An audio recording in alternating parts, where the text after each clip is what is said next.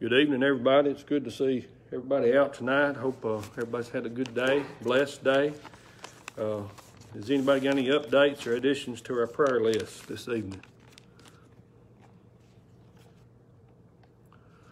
Let's look tonight to 1 Peter chapter 2. We'll look at verses 18 through 20.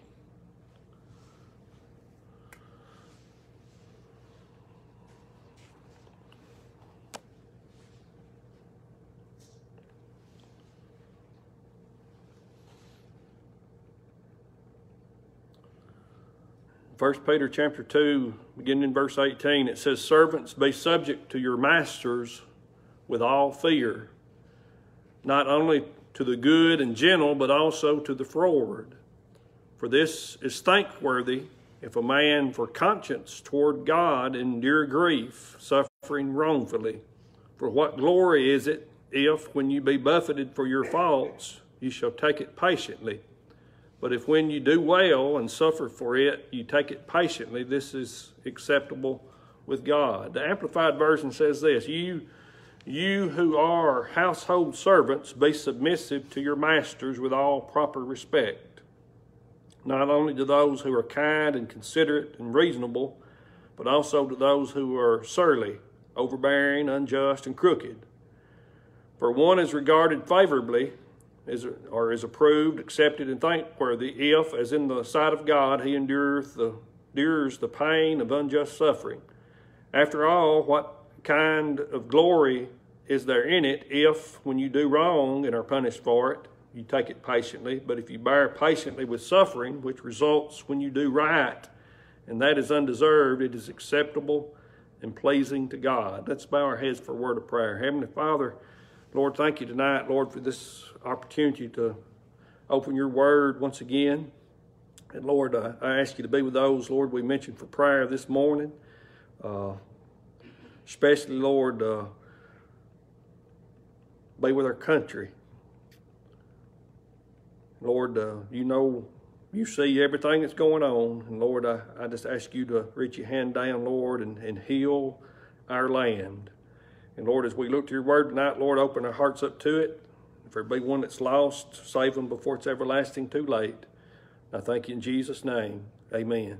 A fellow by the name of William Barclay points this out, that at the time that Peter was writing this, and Springfield has it dated as AD 60, there were, I don't know how he knows this, but he says that there were over 60 slaves in Rome at the time of Paul writing. And the gospel was bound to reach some of these. The churches all over the empire were bound to be filled with slaves, and for this reason, he says, the New Testament has much to say to slaves. A fellow by the name of Francis Folks says this: in this day and time, the principles of this whole section can apply to not only to slaves and masters, but in this day and time to employees and employers in every age, whether in the home, in business, or in the state. So let's look back to verse number 18. As it says there, servants or slaves, be subject to your masters with all fear. Or if we want to look at it like Mr. Folks suggested, employees, be subject to your employers with all fear. God has given us a privilege to earn a livelihood, provide for ourselves and our family, to serve humanity through providing some needed product or service, to earn enough to help meet the desperate needs of the world and carry the gospel to the world. So he gives us here in these verses how we are supposed to behave. I guess that'd be a good word. Behave each and every day of our lives. Not just on Sunday, on Wednesday night, but every day, 168 hours a week. One writer says this: a Christian workman knows that God is watching his diligence In other words, his careful and persistent work or effort. He's going to reward him for this. The heavenly work that is to be awarded is being determined by how faithful and how hard-working we are here on earth. J. Vernon McGee adds this. Many folk tell me, he said, how wonderful it is to work for a Christian boss. And if you have that opportunity, or have had that opportunity, you know that's pretty good. But what about the non-Christian boss? How are we supposed to treat them? We're to be subject to him as well, or her as well, as long as he's not asking us to do anything illegitimate or dishonest. And we'll go ahead and throw this in there with J. Vernon McGee's line, anything against God's word, that we're to be subject to them as well. What does be subject is? Well, J. Vernon McGee says it has the idea of freedom of choice. It is subjecting yourself, something you do voluntarily, not because you feel that your boss is a great person, but because of your testimony for Christ. Christians also reveal the praise of God by their attitudes and actions in labor relationships. One writer has this thought. In reality, being a slave or a master has nothing to do with a person's commitment to life and work. Let me go over it again. Whether you are a slave or a master, whether you are an employee, or an employer, it has nothing to do with your commitment to life and work. The believing child of God, whether slave, master, employee, or employer, is to do the very best he can at whatever he's doing. We're going to get more to that here in just a minute. His state or condition or environment or circumstance is to have nothing to do with faithfulness to his work. He is to do his very best no matter who or where he is. Now look at verse 19. It says, for this is thanksworthy if a man for conscience sake toward God endure grief, suffering wrongfully. Now, a guy by the name of Alan Stibbs has this thought. Conscience is best understood in the sense of consciousness. The whole phrase, therefore, means prompted by conscious awareness of God's presence and will. Such a man knows that God sees and knows what God expects. His concern is to do one thing: please God. For this is trustworthy if a man for conscience toward God endure grief, suffering wrongfully. Now look at verse 20. For what glory is it? What glory is it? If, when you be buffeted for your faults, you shall take it patiently. Now, buffeted has in it the idea, according to J. Vernon McGee, to be struck with the fist. Now that there is pretty rough.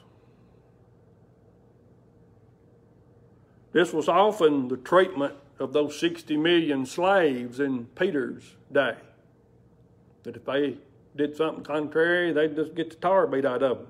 If a slave would steal or lie, become rebellious, refuse to work, his master might take him, give him a real going over with his fist.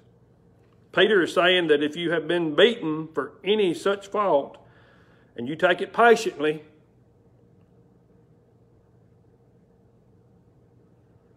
you have nothing to brag about because you've done wrong. Now, J. Vernon McGee talks about a businessman came up to him and said, I've played the fool. He'd played the stock market, lost all his money, went bankrupt. And when I was talking to him, he said he was suffering for his own foolishness. To recognize his fault and take the subsequent suffering patiently did not commend him to God. But let's look at the second part of that verse. But if, when you do well and suffer for it, you take it patiently, this is acceptable with God.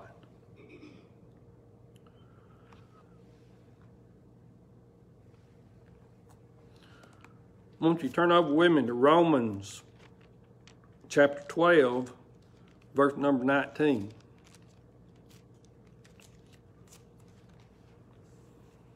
Romans chapter 12, verse 19. We've read similar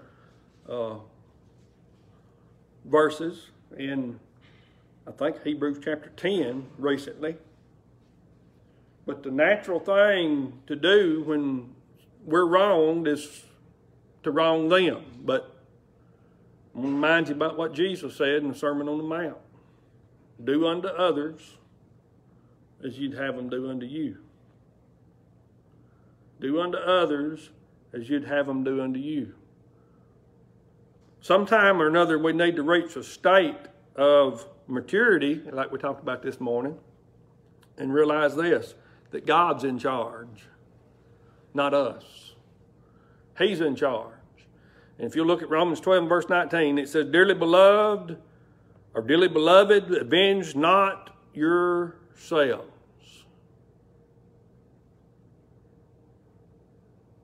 but rather give place unto wrath. For it is written, Vengeance is mine, I will repay, saith the Lord.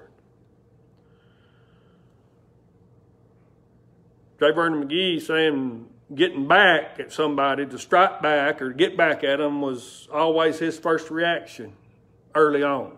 But he said toward the later years of his life, he's learning to let God take care of it, because he's going to do a much better job than he could ever do. I want you to look over with me to Matthew chapter 5, verse number 11 and 12. Matthew 5, verse 11 and 12. This is toward the end of the Beatitudes, or is at the end of the Beatitudes, but Matthew 5, verses 11 and 12.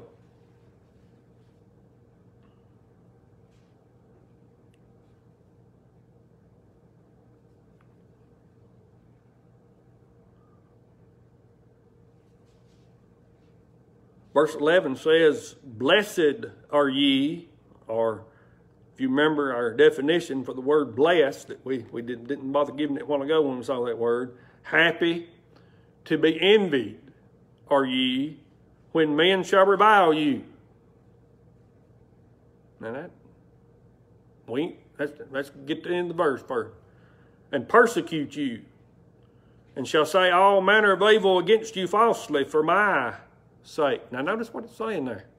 They do it for the Lord's sake. They do it for our testimony for the Lord. Happy are ye. Why? Because the idea in that verse is that we're doing the things that are right. There's a lot of folks in this world today, been going on for years, that thinks that whatever you want to do, it's all right. That there ain't no such thing no more as right. There ain't no such thing as wrong. It's just in everybody's eyes, whatever they think.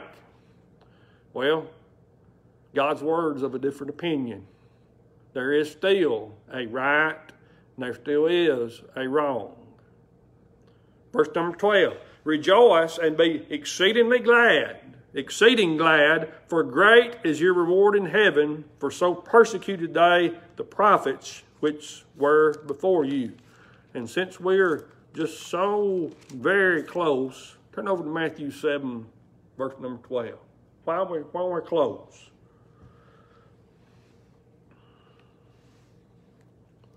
If we're an employee, and let's look at it this way. We're going to do for that employer what we would expect our employees to do if we were the employer. we're going to treat them the same way. And if we are an employer, we're going to treat those employees just like we'd want to be treated if we were an employee. Therefore, all things whatsoever you would that men should do to you, do you even so to them, for this is the law and the prophets. One group of commentators puts it this way: no person is going to be acceptable to God for doing wrong.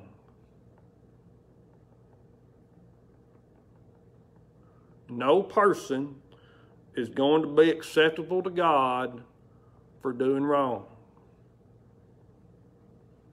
When Jesus was on the cross and he took my sin, he took your sin, he took the sin of the whole world upon him. The Bible says that God made him to be sin for us. I'm right there with the many commentators that when Jesus said these words, everybody knows that he had about 7 sayings on the cross. And when he said these words, my God, why hast thou forsaken me? Most all commentators believe that God at that point had turned his back on his son because he cannot stand to look at sin. Now, you say, well, what's sin? Well, I want to remind you one definition of sin. If you turn over to James chapter number 4, verse number 17. James chapter 4, verse number 17.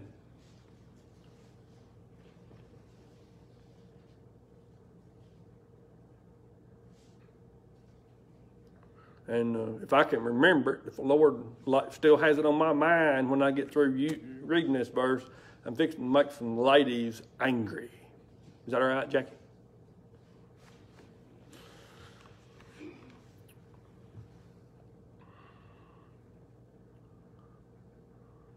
James 4, verse number 17.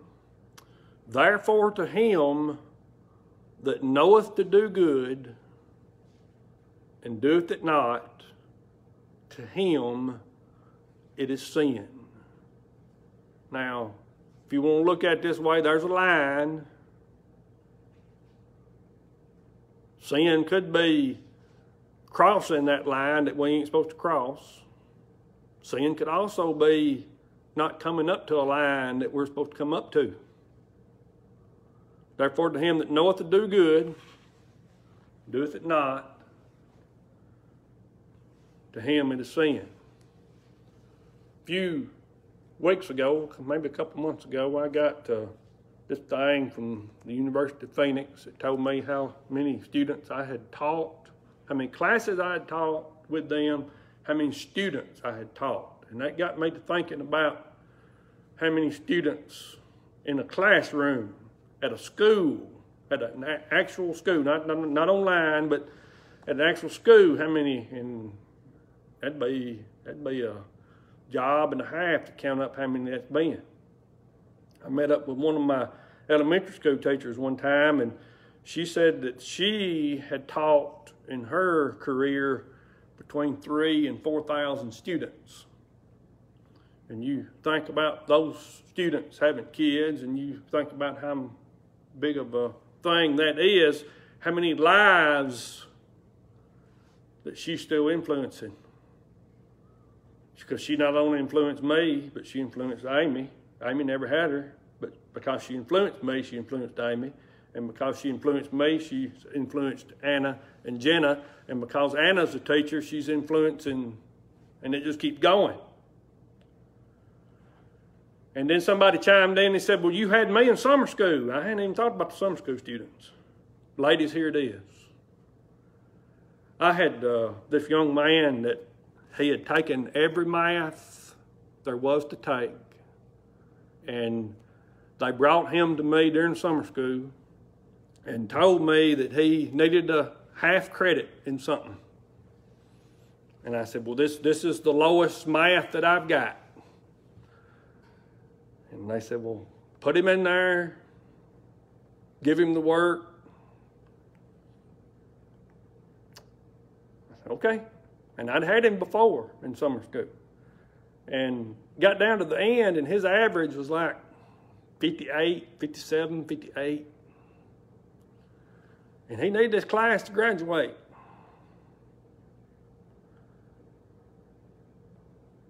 And I said, called him by name. I said, the floor really does need sweeping. If you'd sweep that floor, I think I could find them points to bump you up to a 60. Here it goes, ladies. That's women's work. I said, well, if you want to pass, you'll sweep that floor.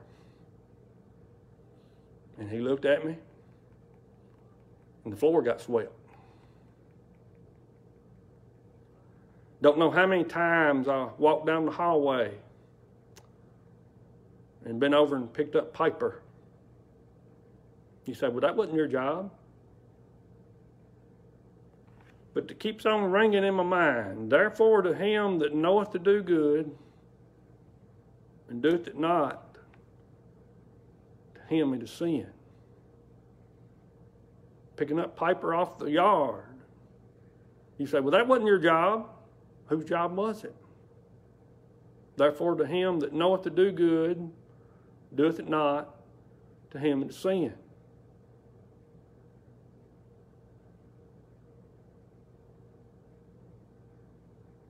Maybe some child saw me picking up that paper, and next time that paper might not be there because that child had done beat me to it. Do unto others as you'd have them do unto you. We are not going to be accepted if we do wrong. However, if we do well, if we do what's good, if we do what's right,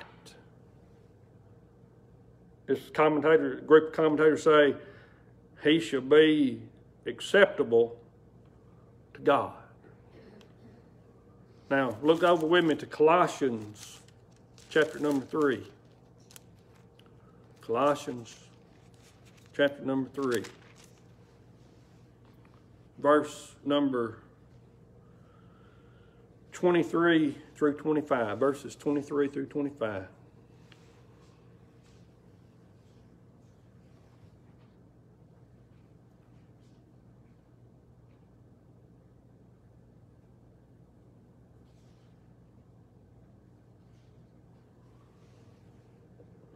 And whatsoever you do, do it heartily as to the Lord and not unto men. I've had people come to me and we get to talking about this, that, and the other. And was told one time that on a different job that this guy was on, that they were told to quit working so hard because they was making all the rest of them look bad. I don't know that this happened, but I hope he kept working hard. Because whatever we do it heartily as to the Lord, not to men. What does heartily mean? Means do it out of your soul. You say, I'm supposed to have an out-of-body experience? No. From the deepest part of you, do your work. Whatever it is, whatever you're doing, do it with all you got. Now, I know this, being around different folks, realizing me. I was told one day, that Marty, you have never been told you were fast at anything, have you?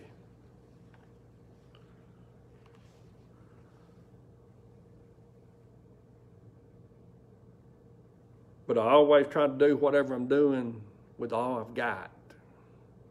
Sometimes I just don't have very much. There's others that go at something full steam, And if you watch somebody doing that and somebody just going at it steady, they're going to probably finish about the same time. Whatever you do, do it with all your heart. The Christian workman's labor is to rise out of his soul from the innermost part of his being. So do it heartily. Verse 24, knowing that of the Lord you shall receive the reward of the inheritance, for you serve the Lord Christ. Ultimately, when we serve our employer, we treat them like they're supposed to be treated. Ultimately, we're serving the Lord in doing that. Verse 25, but he that doeth wrong shall receive for the wrong which he hath done, and there is no respect of persons. If you look back with me to 1 Peter chapter number 2,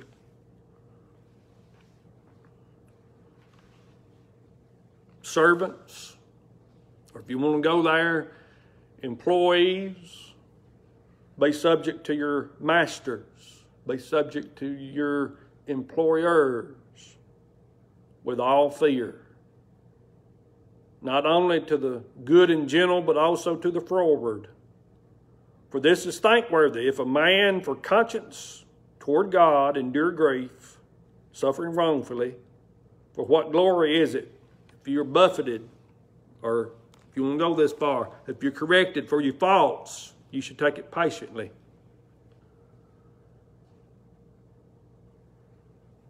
But if when you do well and you suffer for it, you take it patiently, this is acceptable with God.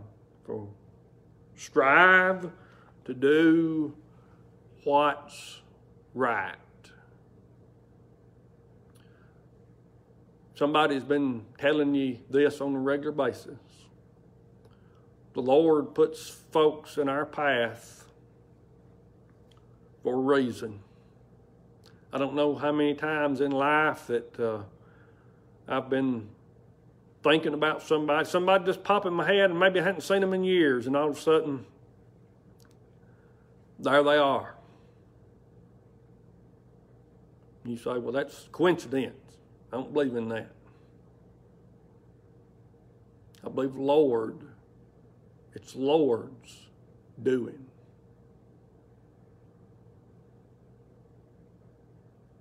When we do good, we are honoring God. When we do wrong, we're dishonoring God. That plain, that simple. Therefore to him that knoweth to do good, and doeth it not, to him it is sin. Let's bow our heads for a word of prayer. Heavenly Father, Lord, we thank you, Lord, for your many blessings. Thank you for allowing us to be gathered tonight here in person and on Facebook as well. And Lord, you have your way in each one of our lives. Lord, help us to examine ourselves. Your word says that if we'd judge ourselves, we'd be not judged. Help us to be doing the right things on the job, off the job, wherever we're at, whatever we're doing, to do the things that are pleasing in your sight. Treat our fellow man, whether it's our employer, whether it's our employee, the way that we want to be treated. And Lord, we give you all the honor, all the credit for everything you've done for us. And Lord, we thank you for doing all these things. We thank you most of all for Jesus that went to the cross and took our place. And Lord, you have your own way in each one of our lives. We thank you in Jesus' name. Amen. Well, our Facebook family will bid you good night. And remember, I love you. Remember, the Lord loves you. And we'll be back Wednesday night at 7 o'clock.